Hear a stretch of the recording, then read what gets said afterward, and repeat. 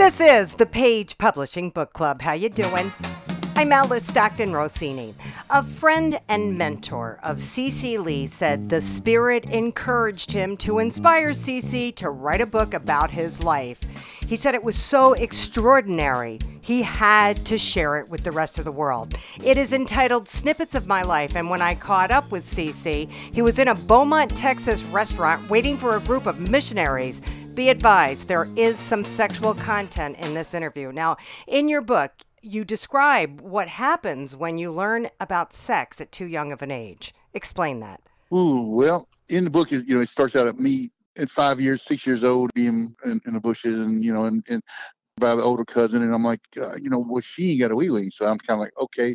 And then after that, at 10 years old, I was taught how to do oral sex. It just escalated from there, and there was all kind of escapades, growing up. And when I was in the Navy, there was all kind of crazy stuff there, and there was an abuse, but it was from a older guy in school, and I did not like it. But as far as when I was 10, and I wasn't really forced, I was taught. I enjoyed it. So I don't want to say it's abuse because they were underage themselves. You know what I mean? And so it wasn't that way. Nobody knew nothing. We just kids, cousins, and all just I got outside playing and doing things and together and all that. It's just it wasn't like today. Nowadays, everybody's drop of a hat. Back then it seemed like it was a natural thing. I think this is like the mid '60s, late '60s. So you end up going into the Navy and I did more drugs, and they got strict back in the 80s whenever I was in there, and I was using my roommate's urine to pass the piss test. Oh boy. And then when I left the Navy, I met this girl, and I didn't know she was bisexual until later on, but she found out that I could perform oral sex just as good as a female, so she kind of fell in love with me. So we got married, and it went good for a while, but we started this party all the time, party, and she had 3 abortions while I was together. She didn't want to have no kids, and caught her cheating. Then I cheated on her. That's why I say it's snippets of my life. A lot of stuff that went on in my life that's in the book. And then you end up going to prison.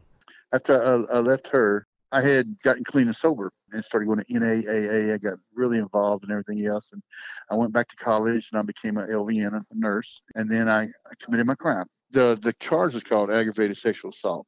Okay. But what it was I performed oral sex on 2 minors. One of them was precocious, and I knew better. It was my choice. I could easily said no, but there was insinuating circumstances that led up to that. I'm not a pedophile. I don't go looking for that at all. It just happened one time thing, and I made a mistake. How long did you have to stay in prison? Well, I was out of town in this little country hick town called Hemphill.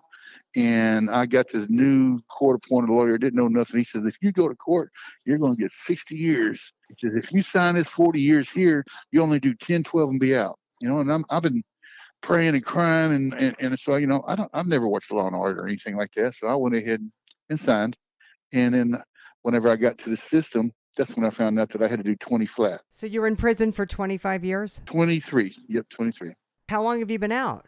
3 years. I got my first parole. I didn't do nothing wrong. Even my parole officer, everybody says, you got too much time for this. I said, hey, at the time back in '96, they built a bunch of new prisons in Texas, and Governor Bush wanted to fill them up. And that was part of the thing right there too, So what's the point of this book? What's the message? I want to show that things can happen to you. Bad stuff can happen to you, things, that you could be forgiven for and that you can change. Once I got out, I had good support while I was in prison from family and friends. And when I got out, I started at the bottom. Nobody hired a felon, Jack in the Box, and so that's where I started. And now, I've got my CDL. I've got a good job. I'm a priesthood inside my church. I'm meeting the 6 missionaries that fix to come to lunch. They're not here yet, but I always love taking them out to eat because they're wonderful guys. They go out there knocking on them doors and bringing God's message to them.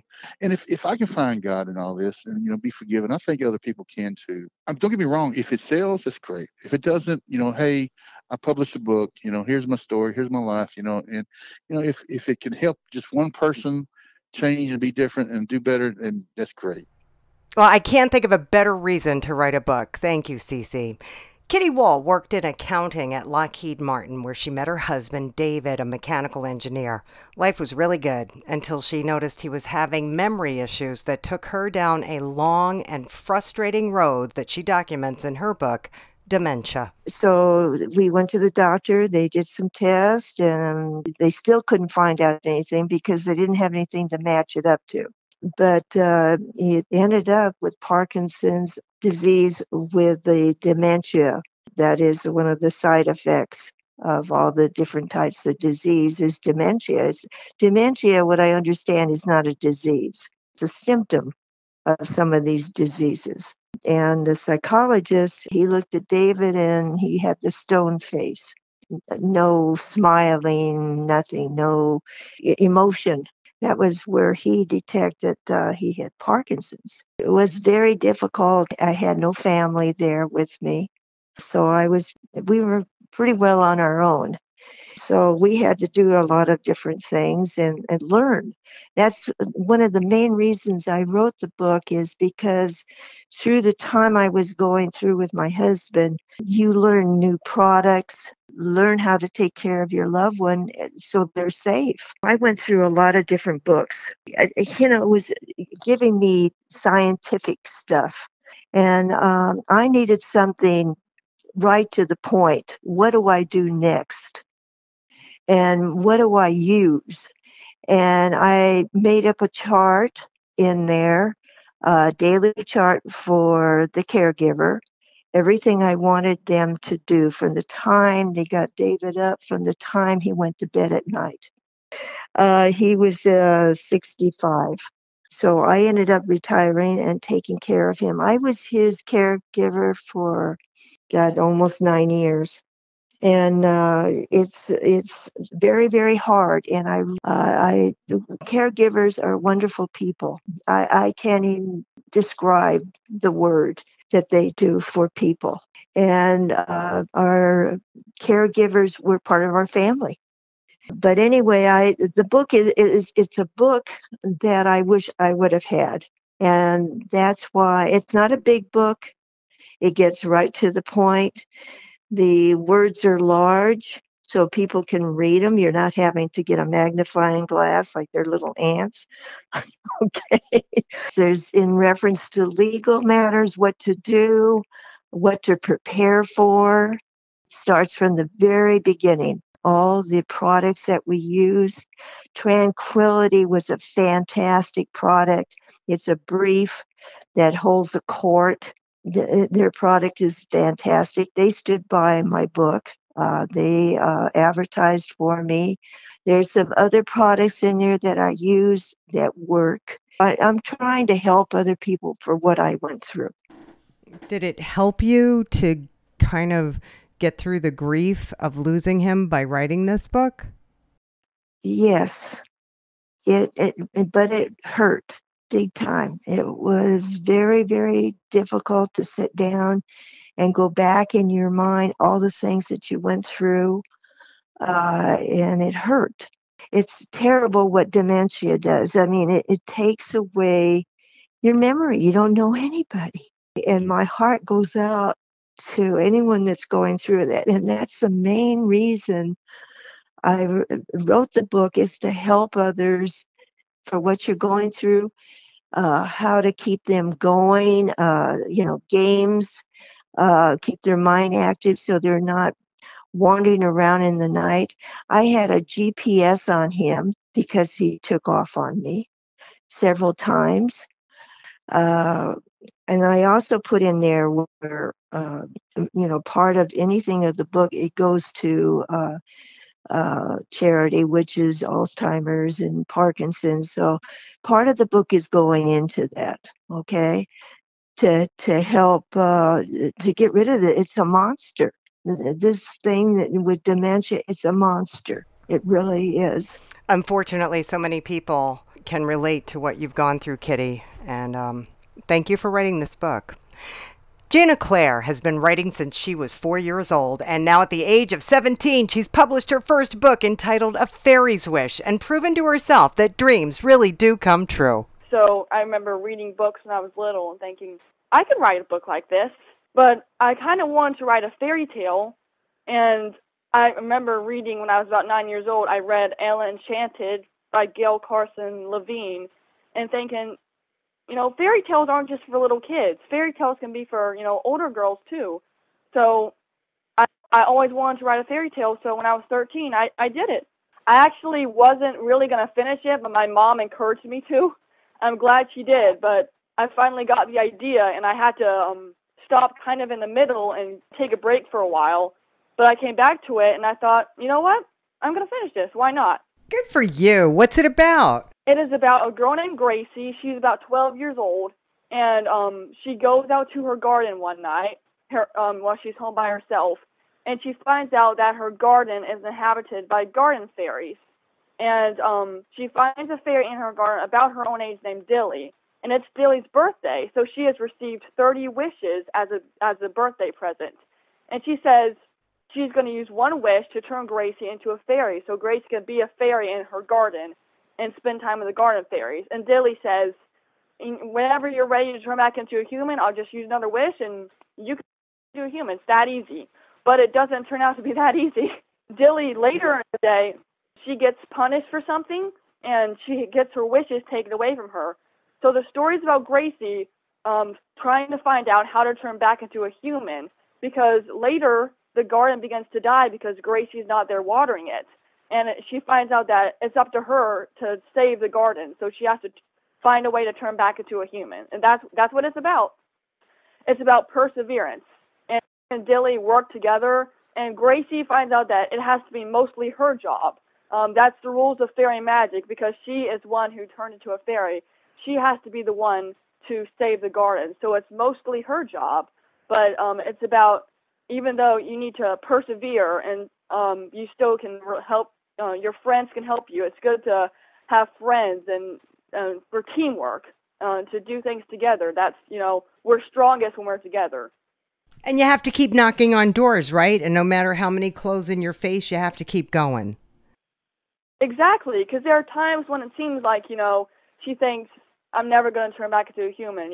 I'm never going to get to save this garden. But she and her friend Dilly and all the other fairies in the garden continually encourage her. And, she doesn't give up. You just can't give up. That's what it's about. Thinking about writing a sequel, right now I'm working on a kind of a companion book to A Fairy's Wish, but I'm not going to give too much information. I'll let that be a surprise for the future. It's very likely that I'll write a sequel to it in the future, or a prequel maybe. Do people at your school know that you've written this book? Well, actually, I'm homeschooled, so my brother is my only classmate, but yes, ma'am, he knows about it. And my friends, I've told some of my friends about it, so they know about it too. I've had lots of encouraging friends and family members who have really been helpful in the process of getting this published. But I'm very hopeful this summer to go out to our local library and teach a class about it, and, introduce myself and how I've written this book, and teach a class that, I'm teaching other kids and adults even, just you can write a book. So I want to, that's a way of publicity I'm hoping to do, to introduce myself and, teach a class about writing for kids and adults. I also have an Instagram page about my book, so that's another publicity, form of publicity I'm using. But I also hope to have a book signing one day. That's kind of a dream of mine. But I've learned that dreams can come true. When I first wrote A Fairy's Wish, it was just one of the many stories I kind of casually started writing on my laptop. I never in a million years thought of it being a published book. Publishing a book was one of the things that, you kind of like to dream about, but you don't think it's ever going to happen, It is amazing. The first time I got the actual copy of my book, it was on my 16th birthday, so that worked out perfectly. And just seeing that, and my mom took a picture of me holding 2 copies of my book, and I was just smiling so big. It's just an amazing feeling, that's for sure. Good for you, Jenna. And I'll tell you what, it feels that way at any age. All right, we got to take a quick break, but we're coming right back. This is the Page Publishing Book Club. Attention all authors. Page Publishing is looking for authors. Have you written a book and want to get it published? Page Publishing will get your book into bookstores and for sale online at Amazon, Apple iTunes, and other outlets. They handle all aspects of the publishing process for you: printing, cover art, publicity, copyright, and editing. Call 800-204-6099 now for your free author submission kit. That's 800-204-6099 for your free author submission kit. We're back on the Page Publishing Book Club. I'm Alice Stockton Rossini. A former music professor, singer, and conductor, Bruce Langford retired in Claremont, California. Having always been a writer, once he found the time, he combined philosophy, entertainment, and morality in Conscious, Book One, The Island. He found inspiration in a magical place called Orcas Island. Sounds like a place I want to visit. So Orcas Island is up in the Washington Sound. It's so far north that it's just barely in the country. It's actually north of some parts of the Canadian border. So I went to visit some friends up in Orcas, and I'm just walking along, minding my own business, and I come to this incredible bay, and there's this 4 or 5 story tall rock wall that's totally covered by vines and being eaten by the forest. It looked like a set piece out of Indiana Jones. Well, it turns out it was an old lime kiln. So they used to mine lime on Orcas, and they'd ship it over to the mainland, so on and so forth. So I started reading about it and being interested in the history of the island. So on the surface, the story is about a guy who retires and goes through the requisite existential crisis, moves to the island, and within fairly short order, starts hearing music in the forest at night for which he can find no source. He sees a lady who raised him and died 20 years ago. She's working in the local bookstore. And eventually he encounters the woman who is the source of the music, who has lived on the island some 200 or 300 years, although is still remarkably good looking for being 300 years old. It is, after all, fiction. And then finds out that she has inadvertently trapped time in this lime kiln, and her job is to release it before it releases itself somewhat destructively. So that's the surface of the story. That's the plot that keeps it going. But underneath all of that is what I think are really the only three issues that matter. Where did we come from? Where are we going? And what are we supposed to do in between? And it deals also with issues of free will, as a matter of fact. So it's really what I hope I've created is something that's historical fiction, because everything that happens in the book is accurate to people who, well, obviously not everything, but the people who have come to the island, the people who are there, all of the historical things that I write about really did happen. So it's part historical fiction, part philosophy, and part magical realism. And what I hope it is, in the big picture, is a morality play that, has an entertaining magical realism story to it, but underneath really deals with issues that matter. Well, I mean, you say that, he's drawn to this Eleuthera. Is this the woman that's like 300 years old?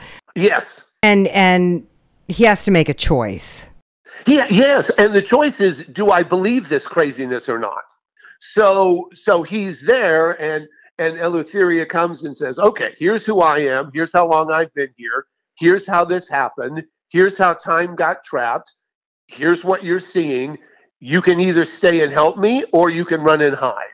And so his choice is, do I buy into this story, or don't I? And it's playing with the reader, saying to the reader, you want to buy into this story for the sake of entertainment and for the sake of exploring philosophy, or don't you? And of course, you hope that the reader buys in as the hero does. Well, I mean, I would imagine if you buy into it, the story could go on for quite some time, right?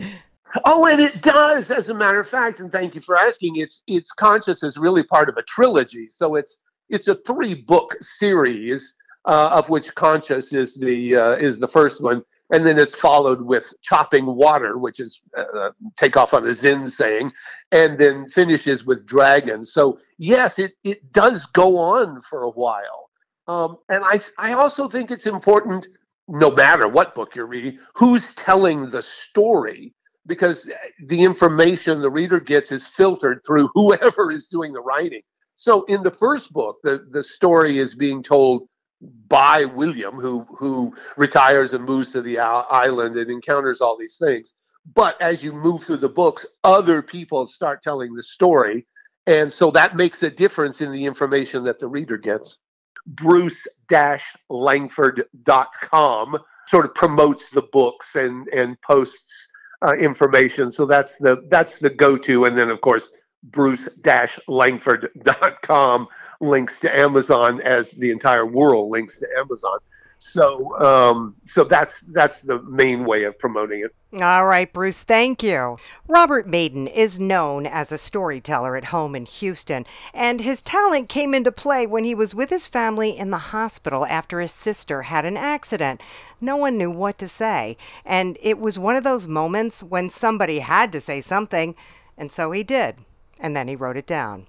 The name of his book, All for Her. Well, it's all about a gentleman who makes a deal with let's just say what it is, death. And in this story, death plays no part in lives, but what if he could actually have an opportunity to have fun, so to speak? So he makes a deal with him, and it's all for the young lady that he loves, or he's about to ask to marry him, and because she's involved in an accident. And he makes a deal with death so that he won't lose her? Correct.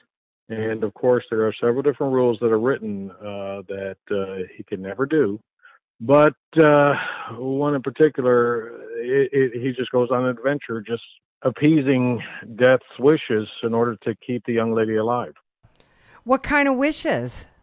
For an example, anytime that he whispers or says something into them, then that means it releases death to do what he wants to do, and nobody's the wiser. So like what? Can rip a person's heart out of their chest, and nobody sees it. They just see it as a normal heart attack. But it's just doing whatever he wants to do with the person. So death is really, in this story, a deliverer. Once a person passes on, they deliver from A to Z, wherever that destination is. And just, for example, all he's doing is just having fun, making that happen. So he makes this deal. Is he ever able to get out of it? Well, that would be the end of the story, which, let's just say, there's always a continuation for something. So that's the part that leaves it open. Does his loved one realize the sacrifice that he's made for her? Absolutely not, because that's part of the rules. He can't tell anybody. It has a very twisted ending. I play on a lot of the things that people have heard. For an example, death doesn't play fair. Death is always there. Don't mess with death, and just don't cross paths. Our character, he loses himself on the way. I mean, he has no feelings whatsoever as time goes on. He can't age. So he is a puppet for the puppet master. And one of the things, for instance, when he's in kind of the beginning of the chapters, he comes next to his young lady who is now miraculously healed, has nothing wrong with her, and he can't get next to her without her having some problems. She can't keep her food down.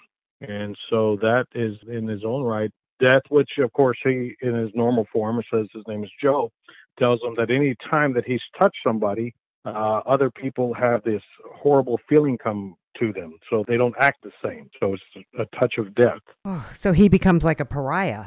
Yes, and unfortunately, death has convinced him that he cannot be with his lady friend unless she just loses her lunch every time he comes around. So that's why the two can no longer be together. Oh, geez, what a story. The message, to be honest with you, is more of, accept what's there, make the most of it, and just enjoy. Well, I mean, she was dying. He was going to lose her. Correct. And he thought the deal was sent, a great deal. I mean, he had to convince him that death is real, and thus it's more of a curse, to him. So he has to go out and do these things just to keep the one that he knows he loves. Because like I said, he loses his feelings as time goes on, and everything at the end is revealed. as to what it was all about. All right, Robert, nice job.